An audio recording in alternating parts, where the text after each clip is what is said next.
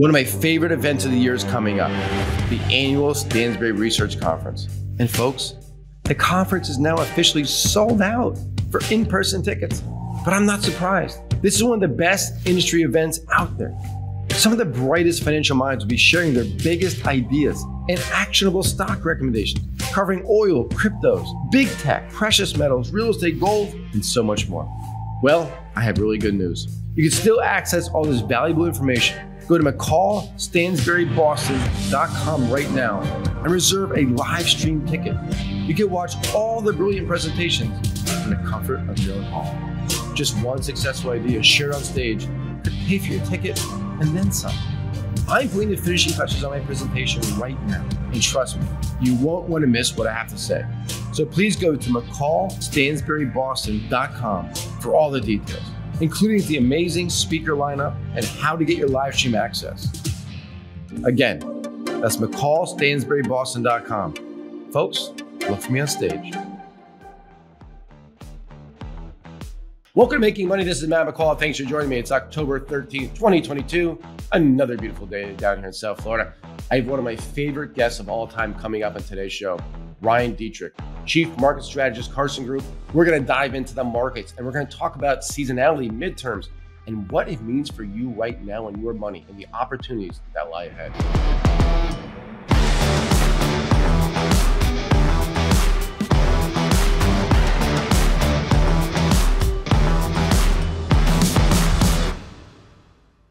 Again, thanks for joining me. This is Matt McCall. It is the 13th of October, 2022.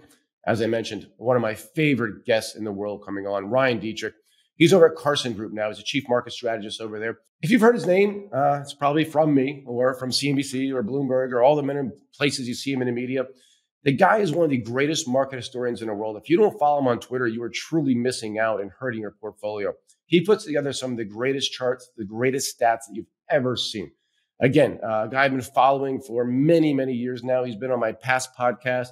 Again, he's CNBC, Bloomberg, you name it. Guy is everywhere, quoted in Barron's. So I feel blessed to have him on because you're going to have the next 35 or 40 minutes of two stock market geeks breaking down where we are right now, having fun doing it. This is a show you cannot miss. Without further ado, here he is, the man, the myth, the legend, Ryan Detrick from Carson Investment Research. Ryan, thanks so much for coming back on the show. Obviously, as you know, or you may not know, as my viewers know, I talk about you a lot on here. We use your numbers all the time. I think you're one of the greatest stats guy out there in Wall Street right now. So thanks so much for taking time and coming on the show. I know you're a busy guy. You're always out doing something. And I will say your background has changed a bit. Obviously, after the Super Bowl run last year, you have the big Joe Burrow behind you. Yeah. A bit of a rough year this year, I'll say. I still believe in your team. But, my team, I will have to brag about them while I can. The Eagles are still undefeated, 5-0. We'll see what happens Sunday night. But again, thanks so much. We can talk about sports a little bit. Let's jump into this market. And, you and I are basically market historians. And, let's just look, though, at this year, 2022. Do we have to? Do we have to, Matt? Oh, yeah.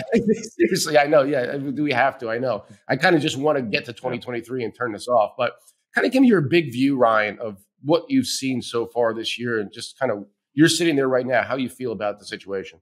Yeah, Matt, first off, thanks for having me back. It's an honor. And there's so many different ways we can go with this. I guess I'll put it like this.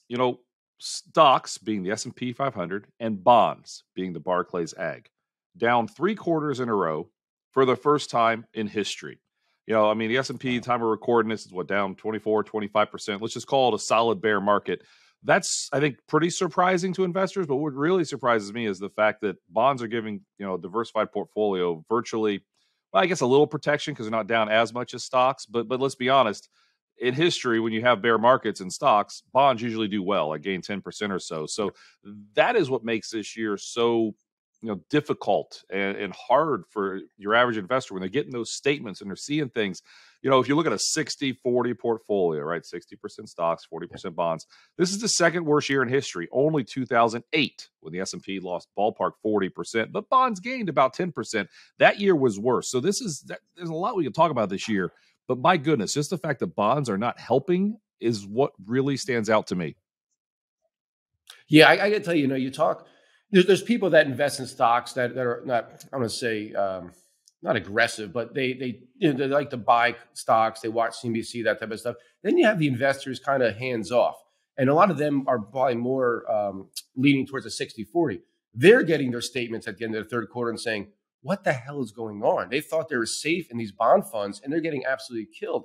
So what is the sentiment that you're seeing out there and the numbers you're looking at for, this average investor that is feeling something that they've maybe felt in 2008? Other than that, they've never felt this type of pullback before. Yeah, you're right. And also, let's think about 2020. My goodness, bring up all the fun times, right? That was a 5-week bear market. Believe me, it was devastating, down 34% in 5 weeks. But then in 5 months, we made it up and we're back at new all-time highs, right? So it was so quick, right? This we peaked, I believe it was on January 2nd, the second day of the year, first day of the year. And here we are like 9-10 months later, and we're still, in the depths of a bear market. So this is a slow, drawn-out process, which normally is how bear markets are. Normally, bear markets take about a year, and you pull back, ballpark, 27, 28% or so. Non-recessionary bear markets, though, you pull back about 24%. And we're still in the camp. We're not in a recession, but hey, to an investor, does that matter or not? It's still how you're feeling. And to be honest, I totally forget what you asked me, but I'll just keep talking here. This is a midterm year. So here's another thing, Matt. This is a midterm year. We know that. Well, the other thing we knew, the first 3 quarters of a midterm year historically are like 3 of the worst quarters out of an entire 4-year presidential cycle. All right, 16 quarters, right? And yeah, we didn't think they'd be down this much, but to be down isn't super shocking. Your average midterm year is negative for the year on the S&P until October 4th or 5th, one or the other. But through October, all right, early October is what I should say, that all the gains are back ended. So if there's any good news, you asked me about sentiment. I knew I'd get there if I talked long enough. If there's any good news at all, it is that, historically we are in a very bullish seasonal time frame. The fourth quarter of midterm year, the next 2 quarters are some of the strongest periods. And then when you factor in sentiment, and believe me, there's tons of ways to measure sentiment. But the AAII sentiment poll, just one of your average investor, right? Over 60% bears for the first time in history. The Investors Intelligence bull bear spreads, one of the widest we've ever seen. Finally, the VIX went in backwardation like yesterday, I think. So we're finally starting to see some fear in the VIX. Put to call ratios, 10-day put to call ratio, equity, CBOE is starting to get to the area we've seen some major market lows. Doesn't mean we're going to bottom tomorrow. Doesn't mean it's going to happen immediately, but history would tell you, what Churchill say, if everybody's thinking alike, somebody isn't thinking, right? Actually, it was Patton. Sorry. Patton said, if everybody's thinking alike, somebody isn't thinking. There's a lot of terrible stuff happening, and this year has been really rough. But everybody's thinking how bad it is. My goodness, we can talk about Twitter and stuff. Just a tweet. Look at any of my tweets. If they're remotely bullish, the people just pound me on there for being bullish. Yeah. That is sentiment that's out there. And when everyone's bearish, everyone's sold, we're likely closer to a low, which historically tends to happen in October for whatever reason. 6 of the last 17 bear markets ended in October. Last thing I'll say on this, 74 and 2002 were the 2 worst years ever by the end of September. This is the 3rd worst. You look at those 2 years, we made major bear market lows within the first 2 weeks of October. Who knows if it's going to happen again, but history can repeat itself, Mark Twain told us, and we'd be optimistic with sentiment negative and the bullish seasonals that investors should look for some opportunities here. It feels odd to say that because it's been devastating, but that's usually how markets work. You brought up the midterm election, Ryan, and I've been bringing this up on the show the last couple of weeks. I don't feel like the financial media is talking much about the midterm elections. They're right around the corner. And we could have a major shift in DC, but maybe I'm missing something. And correct me if I'm wrong, but I feel like we're talking about earnings, we're talking about inflation, interest rates. You don't really hear a lot about midterm elections. And obviously, because a lot of other things going on, do you think that could be a catalyst once the elections happen early November? Yeah, you're right, Matt. And we talked about this on our team, on the investment research team at Carson Group, that, listen, midterms are here, but it's almost like nobody's talking about it. They're important. And again, when you think about it, yes, we know, Democrats have control. We're aware of that, but it's 50-50 Senate, right? And with the smallest majority in the House, since I think 1870s, I believe. So how could things shake out? Well, we know what tends to happen, right? The incumbent party tends to lose because the party that lost the presidency is the motivated party. They gain about 30 seats on average. I give the Republicans a minor lead in the House, and they gain about 4 seats on average when it comes to the Senate. Now, the way it works, though, there's 435 seats up in the House. They're all up. In the Senate, there's 100. Only like 33 or so of them are up for re-election. And only like 14 or 15 of them are potentially the Republicans can actually win because they're defending some of them. So what I'm getting at, the Republicans might take one seat, or maybe we're still split. But at the end of the day, it's likely that we're going to still have pretty much some gridlock, right? You think about the election, right? What was the election? November of 2020, right? We heard about blue wave, blue wave, blue wave. And then the election results came, and it wasn't really a blue wave, and market kind of took off. I think that's because the markets don't like too much power one way or the other. It's not about red or blue; it's about too much power one way or the other. So if you can get kind of some gridlock in Washington, that can be a good thing, along with all the other negatives that are there. Maybe get some good news on inflation, or maybe the Fed, or maybe the war. But once we get through the uncertainty of this midterm election, and last thing I'll say on this: look in history, the best scenario for stocks is a Democratic president with both chambers of Congress Republican, and there's a good chance that could happen here by in November, because that happened. That was under President Clinton. So just we would say don't blindly invest ever on your politics. People didn't like President Obama, stock market went up. People didn't like President Trump, stock market went up. People didn't like President Biden. He had like the best first year of a president ever. That's when Rocky Cents were aware. But still, there's things to look at. But honestly, if things seem kind of close when this election is all over, which we think it will, that could just be one less worry. And then we got tons of other stuff to worry about. But maybe we get some good news and those positive seasonals. Last thing, and I swear I could talk all day on this stuff. If you look at the midterm election day, the first Tuesday in November, whenever that is, and you go out 12 months, S&P's never been lower since World War II, up 14% on average. Again, I get it. Lots of these things didn't work lately. We get that. But we would just be aware, or we're trying to stress to the average investor and average advisor out there listening when you're talking to clients that are worried about what's going on out there. There really is a strong seasonal time frame coming up. So don't just sell now because stocks are down 25% and your bonds are down 15%. There's probably some really good opportunities if you can see over the horizon. And it's tough, believe me, to see, and it's a bad storm out there right now. But you can get past that. There's some better times coming.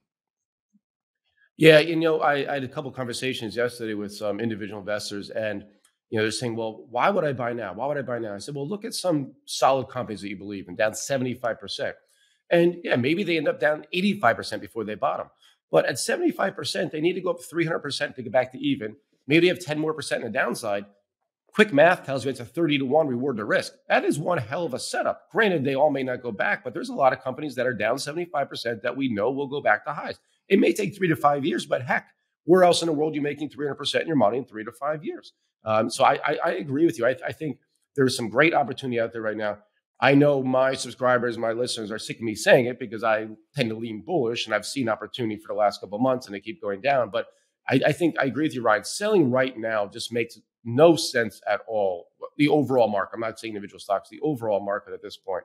But you mentioned inflation, and do you think what the Fed is doing right now, being obviously very hawkish, aggressive with raising interest rates, that it's a bit of a lag there until it actually takes effect on the economy, and then thus pushing down inflation? Because I feel like we peaked on inflation. I don't think we can much higher. I'm not saying it drops off the ledge the next 2 months, but I think if anything, we're going to see good news coming from inflation. I'd like to get your view on that.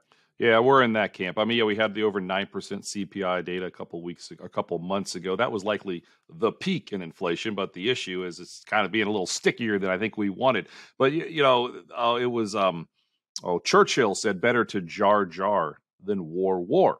Right? Talk a lot. Don't do so much. The Fed has talked a ton. It's incredible to me, Matt, when you look at what the Fed was saying. Just look at the dot plots. I'm going to get too geeky here, but you look at the June 2001 dot plots, all right? Like the Fed was dovish. They thought there might be like one hike this year. That's a 25 basis point hike, all right? Every time I turn around, they're hiking 75. So just because the Fed now is hawkish, that doesn't mean that's what they're going to do. They were incredibly wrong 15, 16 months ago. And believe me, I probably was in that camp too, thinking they wouldn't hike. I don't know who thought they'd hike this much. Let's be very clear there. But the Fed, who has all the best models and best everything in the world, they didn't think at all they were going to hike this much. And that's what's kind of upset this apple cart so much. So back to your question, you look at things like time to delivery and prices paid. I know today we had the PPI number came in a little bit stickier, but that had started to come down. We're seeing, the shipping costs from China to New York. I mean, we're seeing some things that say supply chains getting a little bit better. Some of these prices are coming down, and PPI it tends to be the last thing. I mean, you look at like rents. Rents finally month over month went down for the first time since December. That takes like 6 to 9 months to make its way into CPI. Believe me, I don't know why. I don't understand it, but it does. So we're seeing prices come down. Just look at commodities. My goodness, I know some are sticky and some are high, but commodities have come back. So yeah, inflation is coming back. And now the question you're asking though, and this is what I don't have an answer for, if Fed's doing all this stuff, it's going to start hitting the system soon enough. I mean, are they just like crashing the car into a tree to stop the economy versus trying to get the soft landing? The soft landing is going to be tough. I think we all agree at that point. But, you know, is the Fed willing to have a recession? Because last thing on this, they know in the early 80s, it took a double dip recession to kind of slay inflation, right? Will we need a mild recession this time? Can we truly not have a recession to get rid of inflation? Nobody really knows. I mean, maybe we need a little bit of a mild recession. I'll tell you, look at housing in different areas. We are in a recession in certain areas of our economy, but you don't have 3.8 million jobs this year, likely to be the second most jobs ever created in the history of our economy this year. That's not recessionary. Maybe a slowdown, sure, but not recessionary. So it's, you know, I don't know, the Fed's in a tough spot. I mean, with the war and all the different things. At the same time, they've been wildly wrong. So maybe they're not going to be so hawkish in a year. Let's just leave it at that. Yeah. I think, you know, I hate to use that word pivot because a lot of people are using it these days, but I do believe we will probably see one in 12 months at some point. You know, next year we will see a bit of a pivot, or at least a minimum stopping the hikes probably early mid next year. To me, it is tough to convince people though that inflation's slowing, because if you go to a grocery store like I do, it's pretty. You have sticker shock. You do when you see how much an apple and a banana costs. That's kind of crazy. But you mentioned rents, and you know 1/3 of the CPI is shelter, rents, and housing. And you mentioned it's starting to roll over for the first time since December. I think, to me, I'm trying to find an indicator, Ryan. When you start seeing rents and home prices come down, that could be the indicator that inflation will follow quickly down with it, which that would then be a great time to buy into the stock market. And you mentioned the early 80s. We know in 1982, we started one of the greatest bull markets ever, 82 through 2000. So maybe we're on a precipice of another great bull market. And I'm sure you know this, but, you know, I always look at the long-term cycles, 16, 18-year cycles, 82 to 2000, 2000 through kind of 2014 wasn't as long. So we're really in a long-term cycle, Ryan, we're only single digits into it. We're not, to me, that leaves another 8 years to the upside. And maybe I'm crazy, but I'd love to get your view on that as well. No, I don't think you're crazy. I think you just infuriated a lot of people, though, because people hear that and they get mad. And it's true, right? I mean, you know, from 2000 to 2013, the S&P literally went nowhere. I think it was March or April of 2013. That's when we broke out to new highs, likely starting a new secular bull market. Believe me, now we've had this big pullback, but you look at these long cycles. I mean, I don't think it's going to happen, but hey, we're like a week away from the crash of 87, right? Stocks had the 20%, over 20% drop in one day. Stocks were up at 87. People forget that. That was just kind of a blip in the whole longer term 18-year bull market or so. So I'm with you that these cycles last a lot longer than you think. And this likely is more of just going to be a blip. And believe me, it feels worse than a blip right now. But likely going to be, these cycles tend to last a lot longer. You know, last time I was on with you, maybe a year ago, I'm not even sure exactly. But, you know, I mentioned biotech. You said biotech was one of your favorite groups. You look at what's going on right now. You know, biotech, the stocks are down because every stock is down. But on a relative strength basis, you know, biotech is one of the strongest groups. Some are actually making new highs. You look around, you got industrials, relative strength, breaking out the 12-month high. Look at regional banks breaking out again on a relative basis versus the S&P, breaking out to new highs. You've got small caps, which haven't violated the June lows. A lot of negatives out there, yes, but there are some signs. Healthcare in general, biotech, healthcare. There are some groups out there that are really bucking the trend. I almost think it's almost as simple as tech is getting annihilated and continues to do so. So it's making everything look worse. It's the largest part of the S&P, but there are some other groups and areas that are hanging in there and doing okay. So investors need to know that. Last thing on this. I love the. I'm not that smart, right? I look at history and I tell stories what's going on. I do my best to give an example of what's happening. I look at the credit markets. They're smarter than me. They're smarter than you. They're smarter than anyone out there. You look at high yield spreads, okay? They're not higher than they were in early June or the June lows. So the credit markets are not as worried about the monster under the bed right now as they were in June. You look back in history, we've seen these times before when the stocks might make new lows, but the credit spreads on high yield spreads don't. That has made some major lows for the stock market because, again, the credit markets, they're smarter than all of us, and they're not as worried as everybody else is out there. So that's something I would not want to ignore. Yeah, and that's an area of the market that most people, the average person, look at. So I'm glad you brought that up because a lot of people don't understand it, let alone look at it. I want to go back to biotech real quick because on Tuesday's show, I mentioned some of the sectors that were holding up, and biotech is. And you would think with this risk-off trade, the selling of the riskier assets, that biotech would be getting crushed. But boy, oh boy, is it holding up very well, as you said, relatively versus the overall market. I see healthcare in the next 10 years and beyond changing the way we live. I mean, from wearables to gene editing, the breakthroughs that artificial intelligence, drug discovery, that we can't even imagine by the end of this decade. And that's going to be driven by biotech. And to me, biotech has been silent for too long. I see such great opportunity. Do you guys do any research on the sectors too, Ryan, or just the big picture stuff? Yeah, so I'm so new to Carson Group. We're more just big macro views on sectors, so we haven't gotten that granular yet, but we will. But I'm just saying, I'm agreeing with you. And look at home builders, all right? I know everyone knows what's going on with home building and the data, and things aren't that great. Relative strength, home builders versus the S&P is actually breaking out again to, I think, 6-month highs, like as we speak. So again, are we really about to go into the next big calamity when you've got regional banks and home builders breaking out of relative strength and holding in there, and small caps also doing well? My vote or my opinion will be no. Doesn't mean you can't go lower, but to have a massive 50% haircut like 2000 and 2008, it just doesn't feel like that because that's not what we're seeing when you look at some of the strength under the surface. And biotech leading is another good example of that, in my opinion.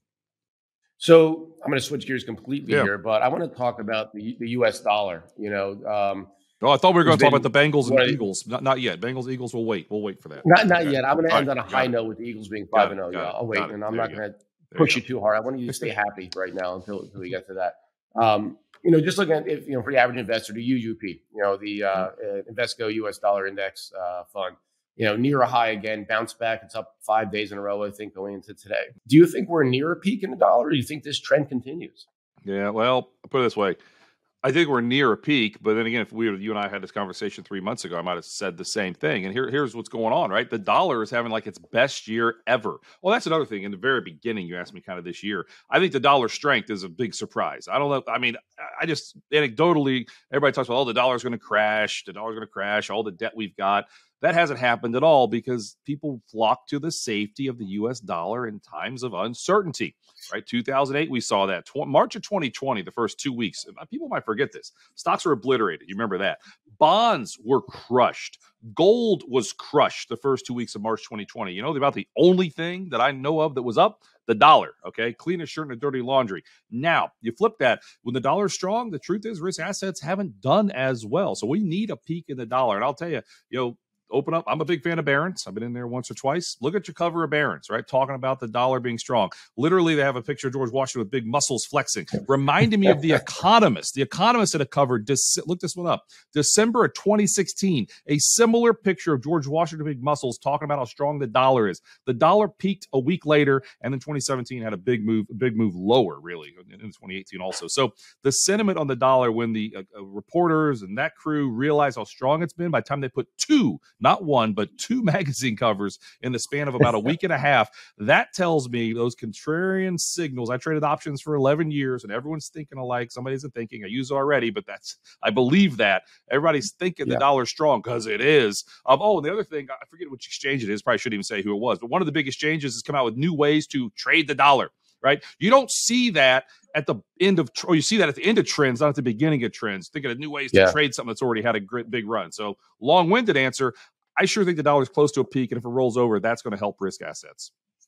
Yeah, and don't you think that's going to help the market in general? Yep. Considering so many multinationals here, obviously a strong dollar hurts the exports, and if we're a big export country, and a lot of these firms get 50% or more of the revenue from overseas, that strong dollar hurts. So that could help the bottom line for a lot of large companies, which will obviously help earnings. And speaking of earnings, wasn't a planned segue, but we're coming into earnings season right now. Yeah. What's your view on earnings season? Obviously, the estimates have come way down. I think they've come down so far that they're kind of sandbagging it. That I think, if anything, if companies can't beat these lowered estimates, the companies are probably in trouble. But boy, oh boy, I think these low estimates, Ryan, could be setting us up for some really strong numbers in the next couple of weeks. Yeah, I tend to agree there, Matt. I mean, you think about the dollar being strong, right? It's almost like big companies, like the multinationals you're just talking about. They've got a built-in excuse. It's, the dollar and exchange rates are what's hurting us, Yeah. even if they maybe had some issues. Again, this is not a recommendation of an individual stock, but like FedEx had some really disappointing things to say, but UPS, like a week before, didn't have anything to say like that, right? So is it company specific? Is it economic? Is it a little bit of both? Those are just some things to think about. But earnings season, like you said, earnings for this year, okay, S&P 500 earnings this year, as we speak, expected to be up about 7 to 8%. At the start of the year, they were about 7 or 8%. They went higher throughout the first 6 months of the year, and they've absolutely come back a little bit. But I think most people don't realize that we're still looking at positive earnings growth this year. We'll see what happens, right? But I like how you said sandbagging it. I tend to agree. I mean, that's what you see almost every earnings season, right? About 75 to 80% of companies beat, maybe a little less on revenue. That's how it works. But, I think that absolutely. And one final comment, if you look at the 11 sectors, who's the most earnings growth? Yeah, it's energy. I mean, energy is off the charts because whatever, throw them out there a little bit. Don't throw them out. You shouldn't do that. But put an asterisk next to it. Their prices are higher. Industrials, Matt, are the second, expected to be the second highest earnings, up over 20%. Tell me the last time we've had a recession when industrials are showing over 20% year-over-year earnings growth. I'll answer it for you. We never have, okay? I mean, so, again, there's worries out there, but you see industrial leadership, and if you look at an R-squared, industrials are the most similar to the overall market, the S&P 500, look at an R-squared. So if industrials can firm up like they have been with some strong earnings growth, which is shocking if you think the world is about to end, if you listen to everybody out there, there are some real positive things out there. Yeah, you mentioned, earnings is going to still potentially be up 7 to 8%. You wouldn't think that, right? If you just looked at the market and the performance, you'd think they'd be down 7, 8%, if not double digits versus the prior year. And, I think you have to keep in mind, last year was a good year for earnings. I mean, we had a huge rebound from 2020. We came back quickly. So we're going now against much stronger numbers. 2021, we get against the pandemic numbers. So those look very, very good. And they're not as high as they were last year. Right. But still, 7 to 8% growth, that's pretty damn good. And when I look for individual stocks, Ryan, I've had my team recently, and I've gone back through a lot of recessions and bear markets, and you find companies that fell during that time 50, 70%, but they continue to increase revenue, individual companies, the entire time through that. You're seeing companies do that now that are down 75%, but revenues are going up 20% a year. There's something that doesn't make sense to me when I see this. But again, I hate to say that, but I kind of like this because I think it creates opportunity for people that are willing to be contrarians and think outside the box. So when it comes to these earnings, I think we're going to see a huge surprise. And just to kind of recap everything here, we have inflation potentially rolling over, right? Yep. We have the midterm elections that could take a little bit off the plate and maybe give a bit of a catalyst. We have the seasonality that you talked about already. And we have, valuations that are low, in my opinion. Yep. You have the market already down 24, 25%, which non-recessionary is about what they pull back anyway. You have sentiment at historic lows. So when you put this all together, Ryan, it sounds so terrible right now, but it also feels like, holy smokes, what a time to be alive and an opportunity in front of us. Wow. You summed it up pretty well there. I was trying to think of anything else. I mean, no, you're right. I mean, maybe the dollar peaking. I mean, but yeah, you put all that together. There's some opportunity. And again, the worst time to jump off of a boat in the middle of a storm is in the middle of a storm, right? You want to hunker down. We're in the middle of it, right? So don't change your investment thesis. Don't change your investment philosophy in the middle of the storm is when you need to be hunkering down and think about the things you just said from a bigger picture that, it's, there is opportunity. It doesn't feel like it, but again, did it really feel like in '87 when the market crashed, or the 3-year bear market in the early 2000s, or the cut in half in the financial crisis? Blah blah blah. We can keep going. You guys have seen it, but I'll put it like this: the Dow started trading on May 24th, 1896. Charlie Dow made it, right? It's had a lot of bear markets, had a lot of bad things happen since 1896. It's also always come back to a new high, and I think that could happen again. And one more thing on this, you got me thinking about stocks pull back a lot. Jeff Bezos was man of the year in 99, Time man of the year, right? Company, Amazon, everything was great. They went down, I believe, 85, 86% during the tech bubble, right? It just kind of threw them out. Then they obviously came back to be what they are. So believe me, some companies aren't coming back. That's probably true with what we've just seen. But there are some really solid companies, growing revenue, growing profits, keeping profit margins high, earnings, all that stuff that you just talked about that are going to come from this and be the next leaders. And those are the ones that I know you're going to help your subscribers find. Thank you. So Before we wrap, two things. One, I will say I still believe in Joe Burrow behind you. He's had a bit of a rougher year after last year, but I still think they're a very good team. I think Jamar Chase, T. Higgins, Joe Mixon, you have a hell of an offensive team there, and I think you'll pull around. You may not catch my Eagles, but I think you'll have a hell of a season. Second thing, Ryan, is I always ask my guests, if I were to send you and your family away from Cincinnati for 10 years to a beautiful island of your choice, is there one investment that you'd be comfortable with? And I know you may not be able to mention anything, in where you're working now, but is there an investment? It could be a trend, a theme that you'd be comfortable with for the next 10 years, not looking at and owning. Yeah, I'll tell you, I like value over growth. I mean, I don't think it's done. I mean, growth led for so long and did so well. I think we've got some major peaking if you look at these relative strengths of value versus growth.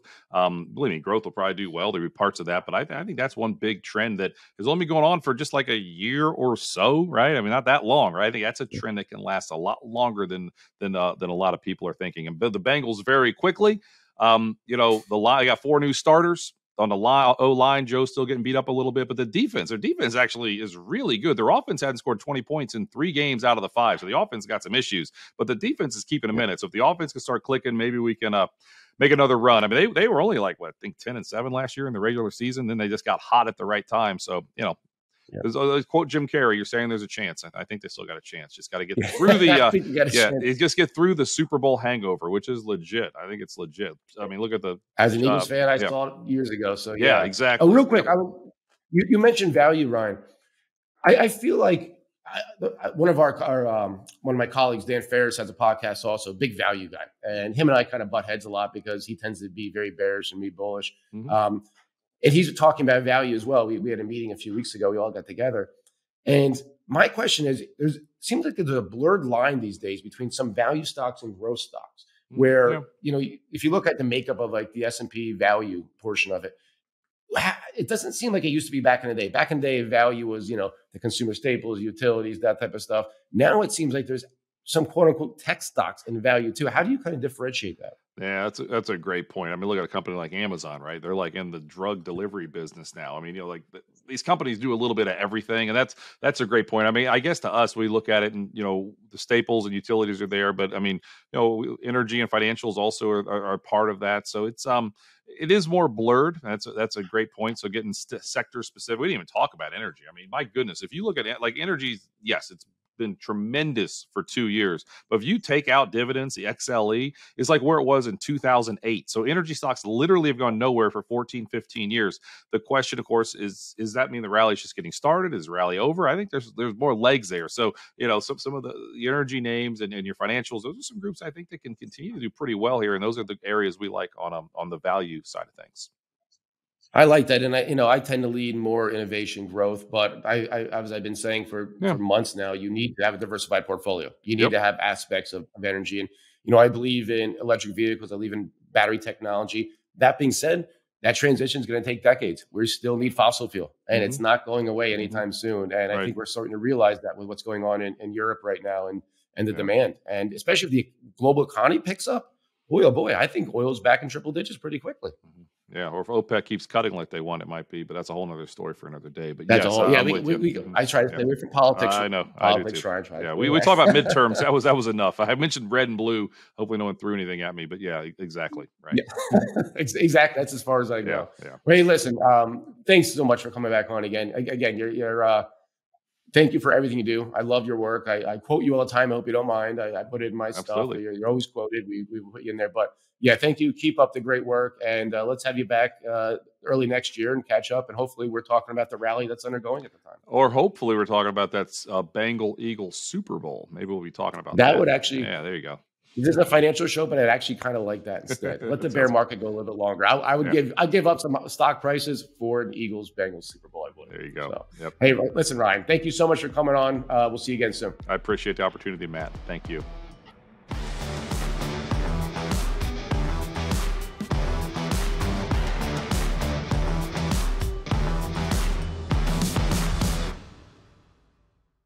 Opinions expressed on this program are solely those of the contributor and do not necessarily reflect the opinions of Stansberry Research, its parent company, or affiliates.